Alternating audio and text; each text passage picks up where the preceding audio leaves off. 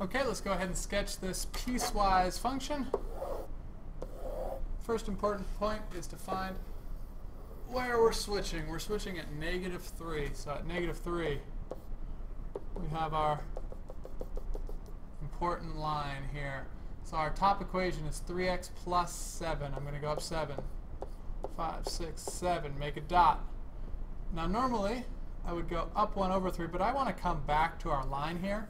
So I think what I'm going to do is just plug in our important value of 3x plus 7. Go ahead and plug in -3. 3 times -3 is -9 plus 7. That's going to be -2. So what I've got here is a x value of -3, a y value of -2.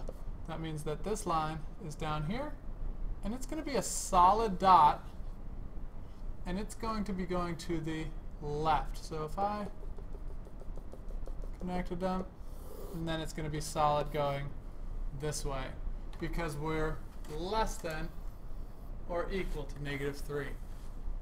The second graph here is 4x squared minus 1, and so let's get to our important point. First, 4 -3 squared minus 1, that's 4 times 9 minus 1, so that's 35.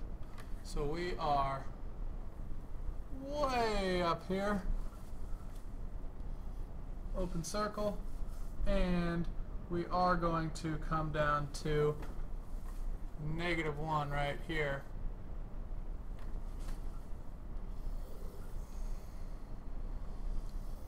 Very steep parabola. Alright, so we have a straight line to the left and a parabola, very steep parabola, to the right of the line x equals -3.